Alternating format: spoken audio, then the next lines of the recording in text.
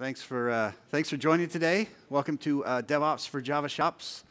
My name is Benz. I'm a cloud advocate at Microsoft, and I'm going to give you a little bit of an intro, and then most of the session is going to be a demo. Got a live demo for you, so hopefully you like that. But if you want to find out more information about the session, I'll have this QR code at the end too. But I've got a repo out there, Devops for Java Shops. It's got all the code and step-by-step instructions on how to recreate the demo I'm going to show today. So, yeah. So I'm going to go through 4 things. What is Devops? Devops with GitHub. I'm going to show you the demo of GitHub in action, or Devops in action on GitHub, and then tell you how you can keep your investments, because a lot of folks already have Devops built, and I'm going to show you some new stuff, hopefully, but I'm going to show you how you can keep the things you've already invested in as well. So we'll start with a little description here, just so everyone's on the same page. Most people have a good handle on what DevOps is these days, but this is one of the quotes I like to share whenever I get a chance. It's by my colleague Donovan Brown, and it's a great quote. DevOps is the union of people, process, and products to enable continuous delivery of value. So I highlighted a few things there. People, process, and products, really the most important parts of this. And value is the most important part. If you're not going to invest in the people, process, and products, there's probably no point in setting up a DevOps environment anyway. So let's talk about people, process, and products. Here's some of the things you hear when you're working on any project. It works on my machine. You know, who's supporting what? Where's my code? How can I get an update? Update on the project, update on the code, everything. And, you know, how's the timeline? How are we keeping things delivered on time? Are we making sure that we actually deliver what people are looking for as well? And that's important. I'll talk a little bit about that more in the demo. Here's a typical software development lifecycle process. You plan, you develop and test, and then you release things. And the 4th one is always neglected, I find. Monitoring and learning is one of the most important things you do, because quite often, whatever was put in the plan sometimes gets lost when you go through development, test, and release. Everyone's just so focused on actually doing their part of the job that you don't actually deliver the original intention of the update that you have for the project, the software, for the organization that asked for it. So it's important to do monitoring and learning as well to make sure that whatever you deliver was actually what was asked for in the first place. It's harder than it sounds. For the demo today, I'm going to talk about products from Microsoft, because I work for Microsoft, but there are products that are sort of equivalent on other cloud platforms as well. And I'm going to speak about GitHub, which most of the cloud platforms or most dev shops use anyway. For developing, we've got GitHub, Visual Studio Code. How many people here use Visual Studio Code, by the way? Just a few hands. Okay, about half. Good. Okay, cool. Yeah, we've got some cool Java tools for Visual Studio Code, the Java pack, we call it. So check that out if you haven't. Visual Studio Code is a free open source text editor you can use. And of course, GitHub has a lot of free features as well. So most of the things I'm going to show you today, actually all the things I'm going to show you today are free to use. Also, you can deliver using Azure Pipelines. Azure Pipelines, some people might know it as Azure DevOps. We have GitHub extensions and GitHub Actions too, and I'll explain the difference between those in a minute. And then for managing and securing, we have Azure Monitor, which is a great way to just enforce policies and make sure that you're not delivering any vulnerable software.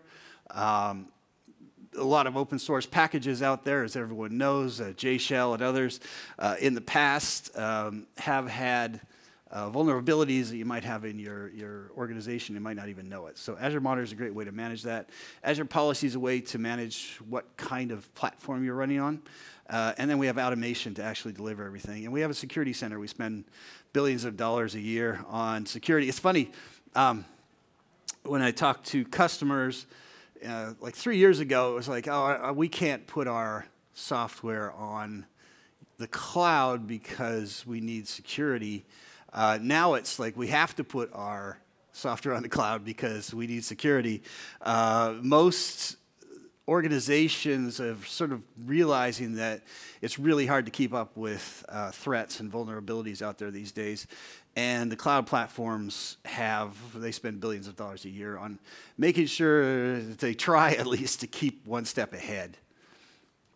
So what I'm going to show you today is GitHub Actions, specifically some ways that you can deploy things automatically using code editors. I'm also going to show you this thing called code spaces. How many people here know what code spaces are? Okay, cool. You're going to like this. Oh, a few. Okay, cool. You're going to like this. It's a way to actually manage and edit your code on the cloud, and it sounds. It's way better than it sounds. So we've been talking about GitHub Actions today. I'm going to explain GitHub extensions as well, and integration with popular IDEs. In this case, Visual Studio Code is what I'm going to show. We also have Azure Boards. As I mentioned before, we have this Azure Devops product. And you can check that out. We have Kanban boards built into it. So Azure Boards is what we use internally at Microsoft all the time to deliver projects. It's pretty good. It has integration with pretty much everything. Azure Pipelines is for releases and for building. So you can build things. You can borrow one of our servers. We call them virtual hosts. And you can use that server with all this preloaded software to actually build and test your apps without taking a load on your organization's machines. We have our Azure Artifacts, which is for managing packages. In Java, of course, it's mostly Maven, but you can also manage Node and other packages as well. It's great for compliance and for managing versions of things as well. So GitHub is the largest platform on earth. It's actually got, I think, 100 million developers now. This is always out of date as soon as I put it up there. There's so much stuff out there. If you go to GitHub, let's see if they published it yet. State of the Octoverse. Let's see what we got here. There we go. This is a great little report. There's two things I use to get information, free information about what's going on in the cloud world and what's going on in the software development world. This is one of them. I was hoping the 2022 State of the Octoverse would be published, but it's not. The latest one is 2021. But you can see here some of the updates from that slide. So 73 million total developers on GitHub, 60 million new users in 2021. But this is kind of cool stuff. Talks about, in Europe, it hasn't increased too much, 0.7% from last year. Top languages. So this is kind of cool. Everyone likes to know about this. So JavaScript, of course, it's not quite fair because they have Node and React and all these other things. So they're always at the top. But you can see Python sort of taken over around 2018, 2019 from Java, which is number 3. And anyway, some cool information here if you ever need it. The other place I go is Stack Overflow for surveys. But enough of that. Okay. So that's just a little bit, GitHub, most people have heard of it and probably use it. But the one thing that a lot of people don't know is it actually enables and manages DevOps for you as well. So I'll show you some examples of that today. You can deploy anywhere. You can deploy on-prem. You can actually run your tests and your builds on-prem as well using managed hosts that are local. You can deploy, of course, to Azure, AWS, and Google Cloud as well from GitHub. So CI/CD, it's natively integrated. So, and what I'm going to show you today in the demo is anytime you make a change to your code and push it to your GitHub repo, it can automatically start a process that will publish things out to the cloud for you. There's a lot of tools out there already for building GitHub Actions. If you need GitHub Actions, just look for GitHub Actions Marketplace.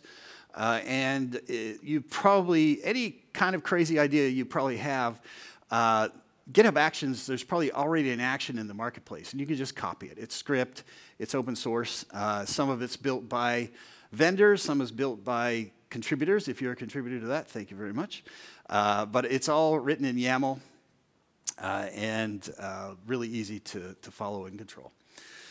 GitHub Mobile. So a few things I want to tell you about that not a lot of people know about. So if you're using GitHub, GitHub Mobile is really cool. I had to use it this week. I had some, at Microsoft, all of our documentation is actually managed through GitHub. So we actually write Markdown and we publish it up to GitHub, and then there's a review process you go through. So I was in Heathrow on my way here, and somebody had a question in GitHub. I was able to go into GitHub Mobile and edit the question and make some changes to the doc, and we actually published the doc.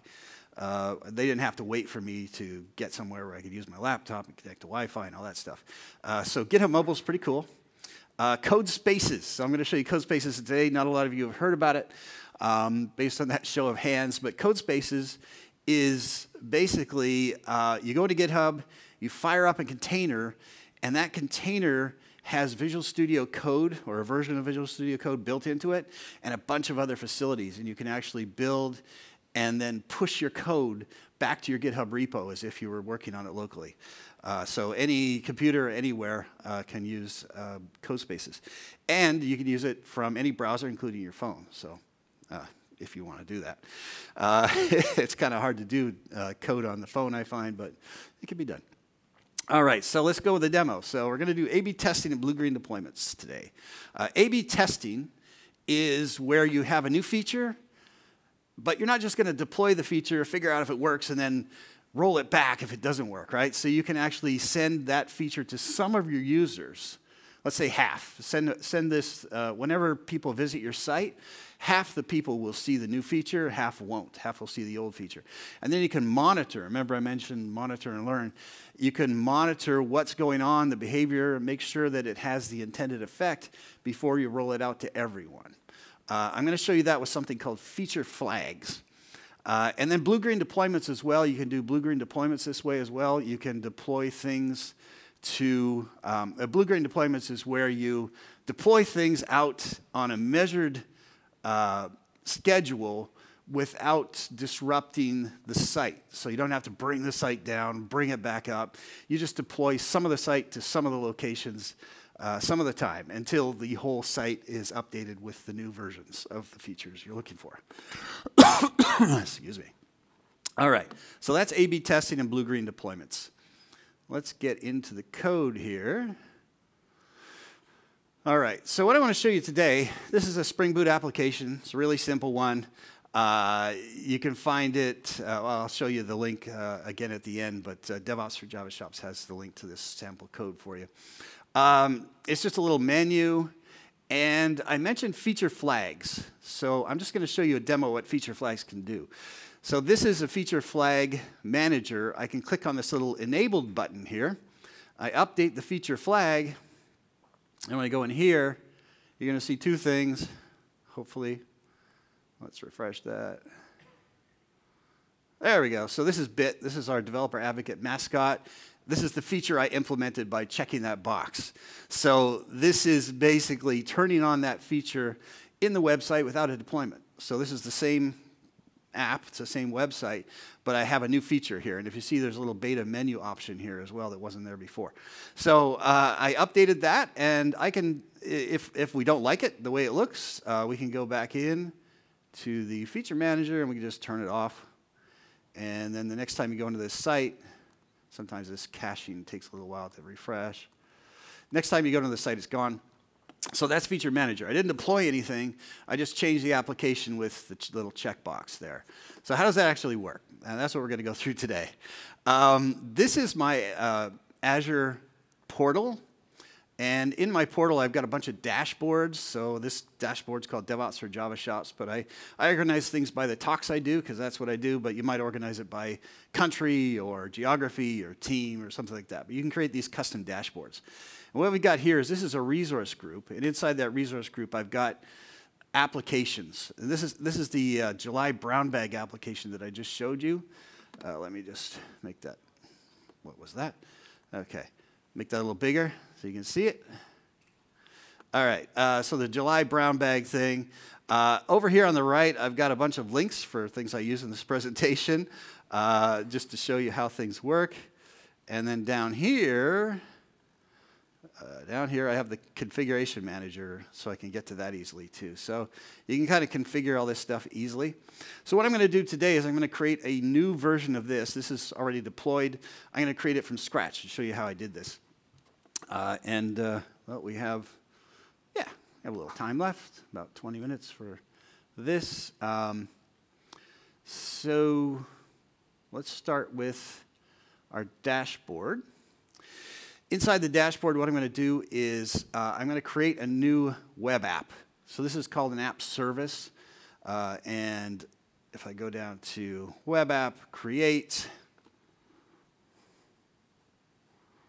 So we're going to create the web app, we're going to add a feature flag to it, and we're going to deploy it through GitHub.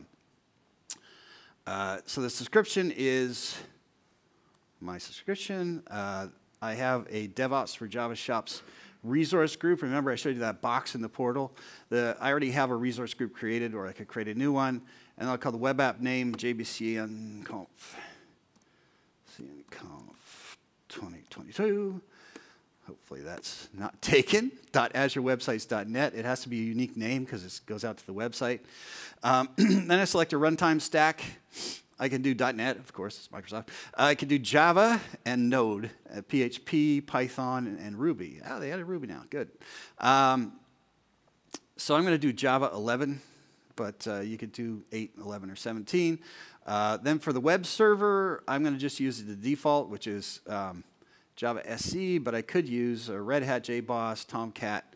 You can bring your own license if you already have Red Hat or others as well. But we're just going to use the Java SE. And I'm going to use the location. So we have all these things called regions. I think we have 160 locations. We call them regions because we have multiple locations in a region. Like there's actually one opening in Spain soon. It's in several physical buildings in the region, but it's not just one location, if that makes sense. So I'm going to use WestUS2, which I know already has an app service set up.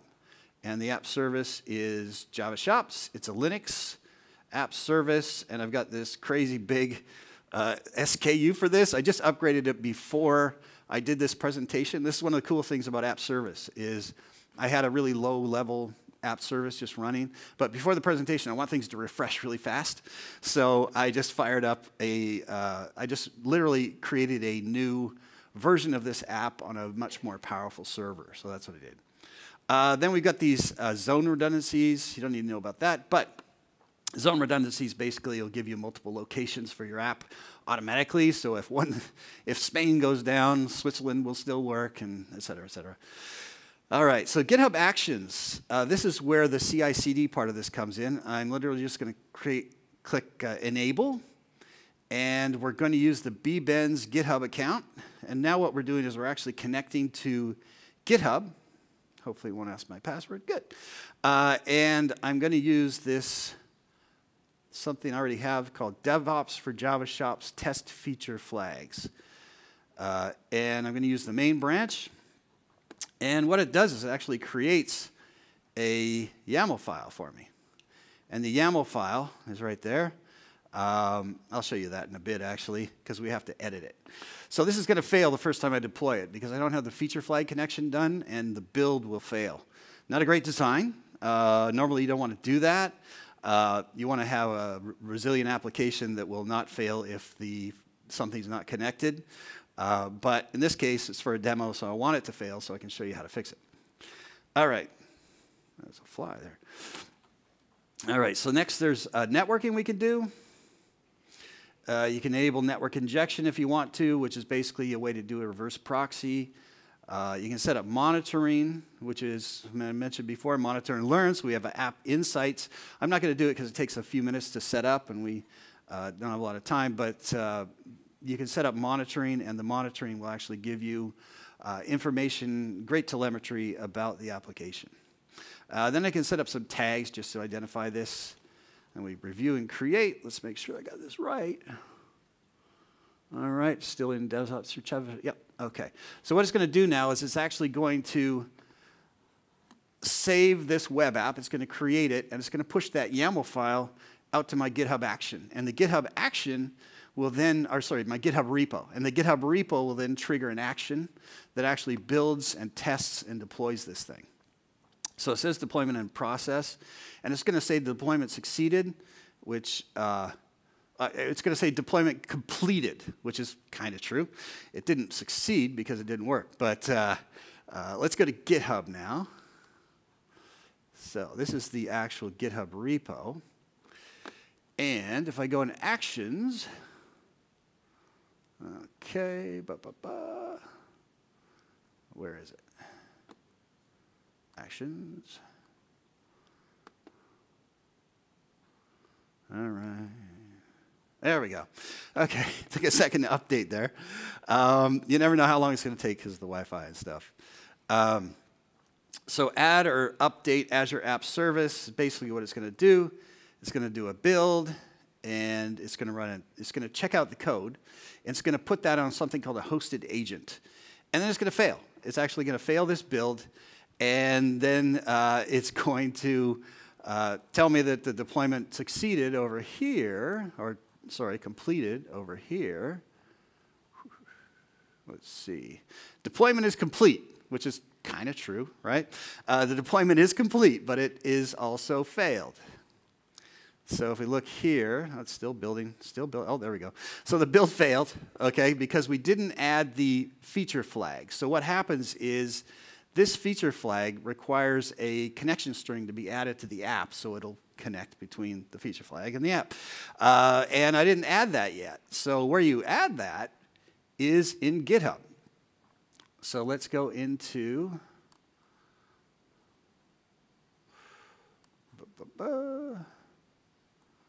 Devops for GitHub features. All right. Feature flags.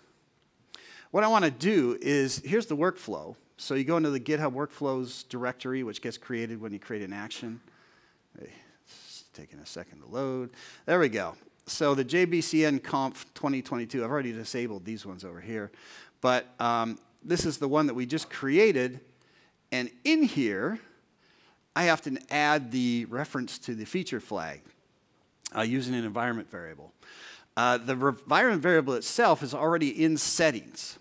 Now, I could edit this right here, but I don't want to do that, right?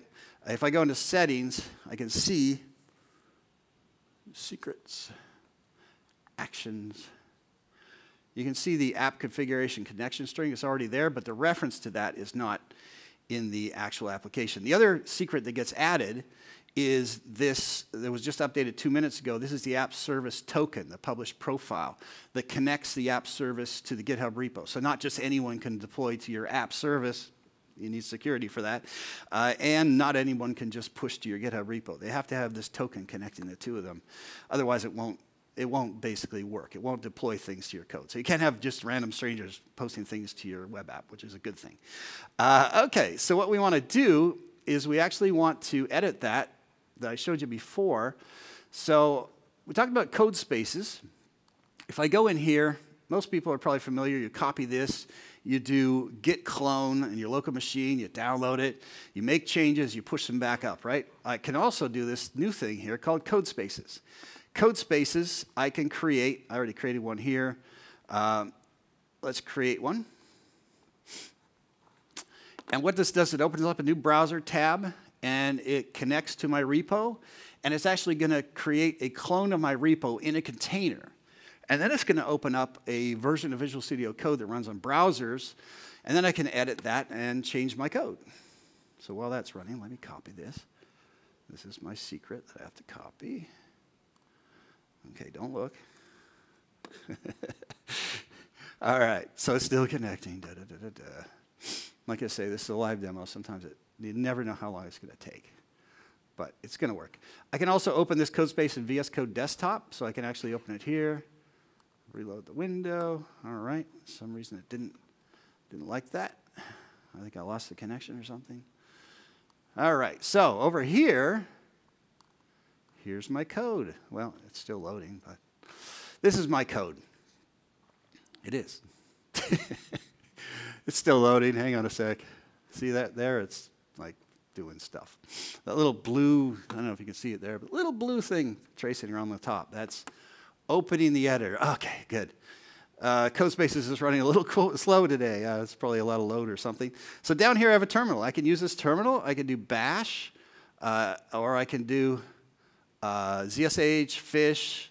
I can actually do command line as well, but because this is a Linux application, it's already been identified as that, and Linux environment, then it'll actually just open up default bash. So in here, we need to go into our workspace. We need to go into that YAML file that was created, and we need to add, oh, actually, let me just go from here. I already got it in an old one, so I got to do this. All right. Right here. It's a little distracting. My mouse drops every time I let go of it. Oh, this is one thing to note. So down here at the bottom, for those of you at the back, it says, oh, it's a little fuzzy, extension pack for Java extension is recommended for this repository. So I can install Java, but I don't need to do that. I can install the Java pack into this version of Visual Studio Code.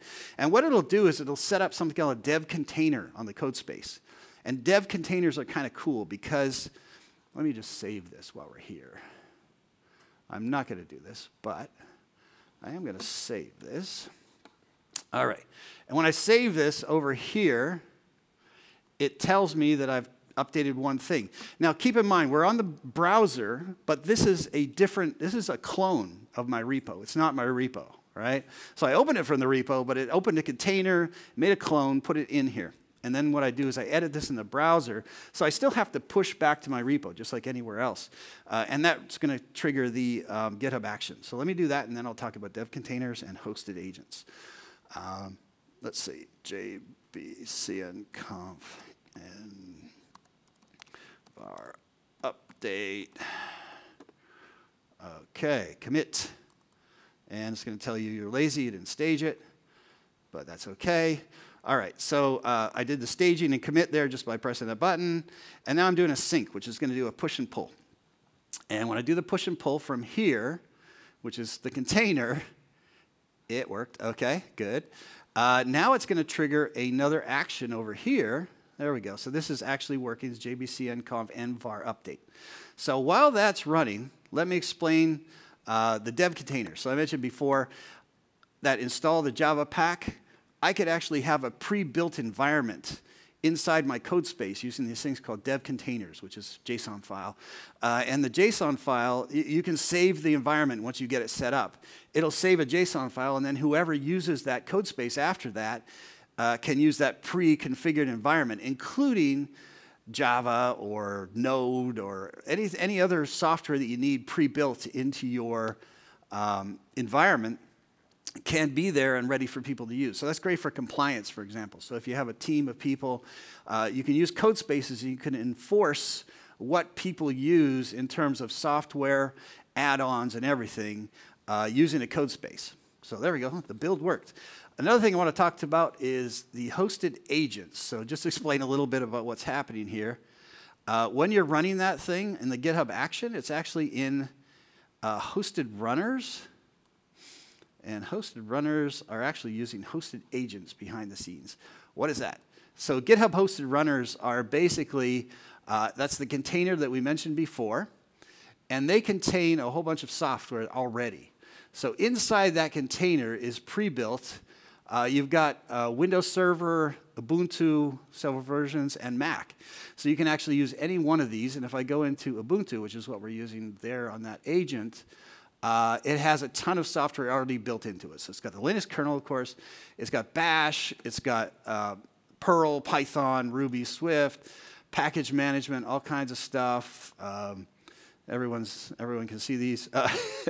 It's got all kinds of CLIs built into it. So pretty much anything you can run is already pre-built into these containers. So they're really pretty solid major containers and dev environments so you can run and build things. Where's Java? I don't know, it's in here somewhere. So there's just a ton of stuff already. And if something's missing from here, so you need an old version of Node or something weird, you can go and get that, and you can add it using annotations into your YAML file. So pretty much anything you can think of, you can run in those hosted agents. So that's what's actually running when I look at, there we go. So, yay, the build worked. So the build, it built and it deployed. But the deployment is still going to fail, and I'll tell you why in a second. Still loading. Okay, there we go.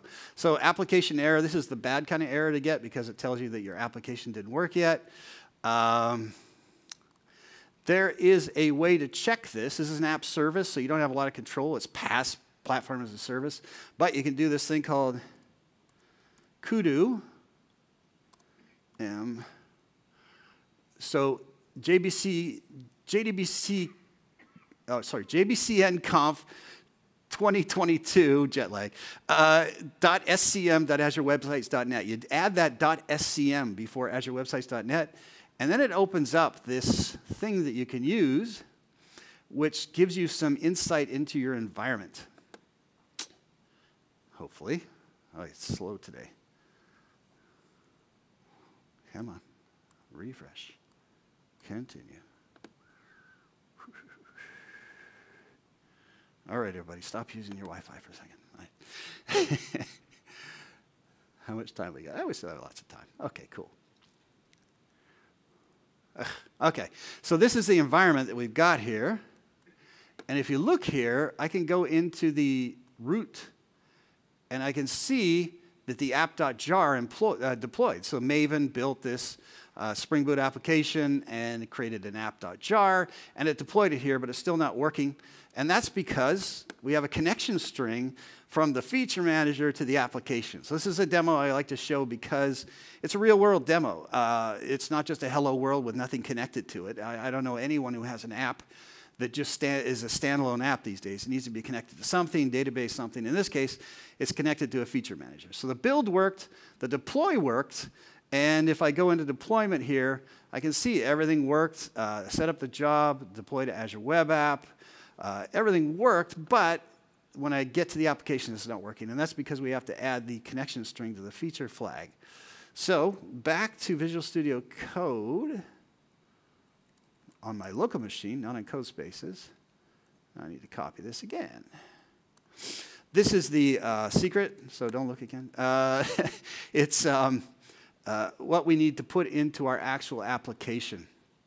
So if I go into the application, should be here now, JBCN conf in my dashboard. I hope I got to refresh. Hopefully that doesn't take too long. Hey. Anyway, hold on a second.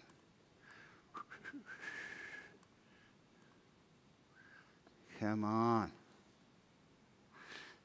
Live demos. What are you going to do? Let's try here. Yeah, there it is. Okay, good.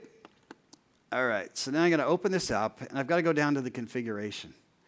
And in the configuration,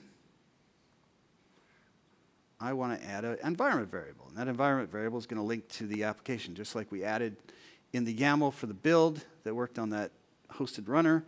Now it needs to work on the actual production environment as well. Ugh, it's so slow today. Okay. All right, so what we do is we actually set a new application setting, and we're going to call it app. I think it's called app configuration connection string. Usually it just comes up. Yeah, app configuration connection string. Copy. Now it's, you know what? I'm going to type ahead now. It's going to give it to me. No. Okay, new application setting. There it is. All right, now I have to copy the value. I can get this from the actual feature manager too, but this is just a little faster for demos. Paste. All right, so we say OK, and we save this, continue, and once it gets to the web, it's going to be pretty quick for updating this because I've got that mega web app running right now. Okay, updated web app settings. Yay, okay. So let's go back up to the overview. Let's get the app. Bum, bum, bum, bum. Come on. There it is. Okay, so now we should have, still got the old error message.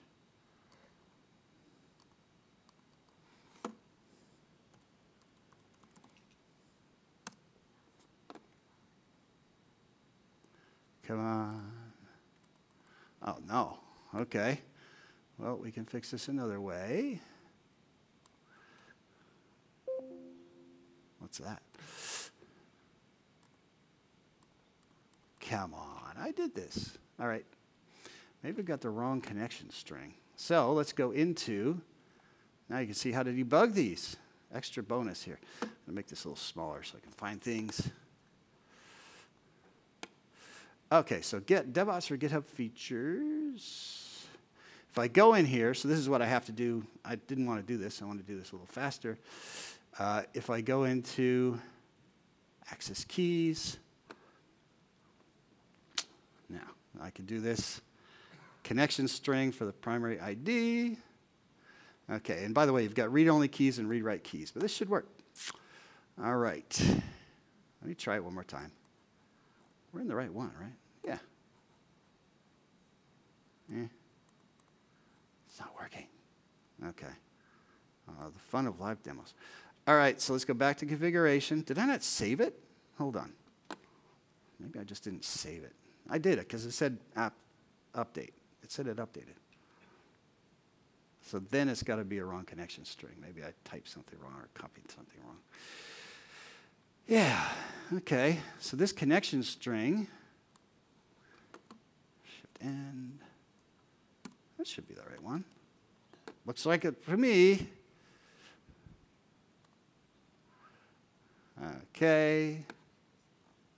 We save it, refresh. Yeah, continue. I don't know why it didn't work. That's really annoying. Okay, overview. Let's just open up a new tab in case it's caching something.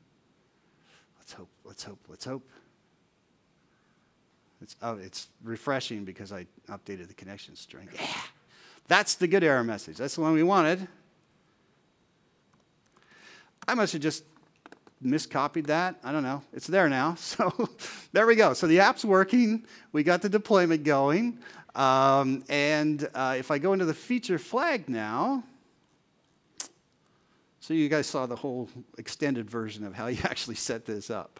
So now if I go into feature manager, and I click on the feature that's there, then it enables it. All right. And when I enable it, I go back to the website. This is the JBCN Conf one. Yeah, wait.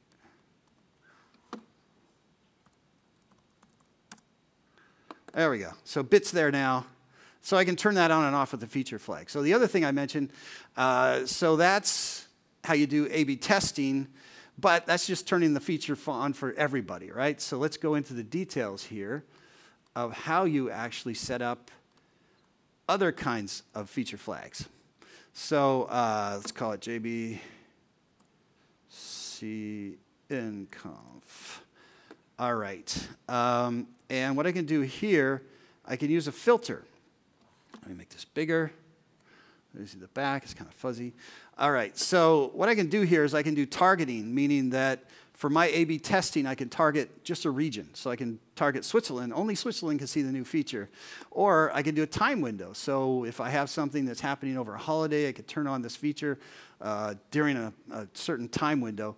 Or I can go into custom, and I can do a percentage. Where's the custom? Actually, it's probably easier if I just go in here, edit filter parameters. So what you do is you actually put things in here. You can say percentage. And you can add the value here of 50. And what will happen is only half the people can see this at a time. So that's the A/B testing part of this. The simple thing I showed you is turn it on and off. You can also do this. So if only half the people will see it. And then for blue-green deployments, you can start here, and then you can say 60%, 70%. So you can continue to add people until you're up to 100%. There's another way to do this as well. Do we have time? Inside of the app service, there's these things called deployment slots. I can set up a deployment slot that only half the people see as well. So you could get really complicated if we want to. Instead of controlling it through Feature Manager, you can control it through the application as well. And there are certain conditions why you want to do both. So what you do is you'd add a slot here, and then you'd set the traffic to 50%. You can have up to 4 slots. So you can have 4 versions of this application running at once. And that's kind of the difference between Feature Manager and this. So Feature Manager is just 2. So you can have some people see it, some people don't. But in here, you can have up to 4 slots with people looking at different versions of the application and then tracking them and monitoring them as well. So we're almost out of time. I did want to cover a couple other things. So I mentioned before, if you're already invested in DevOps, a lot of the things I showed you today are new, but here's your typical software development lifecycle, a little more detail this time. And then there's all these applications that people already have out there.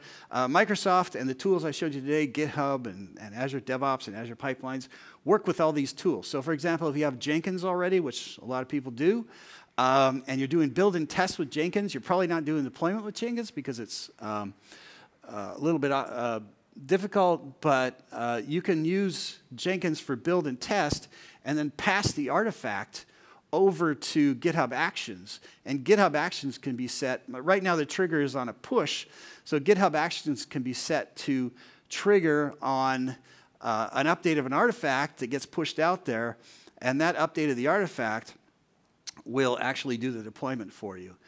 So you can still manage all your artifacts and your builds and your tests using the tools you use, specifically Jenkins or others, and then you use Azure DevOps and Azure Pipelines and GitHub Actions for deploying the rest of that.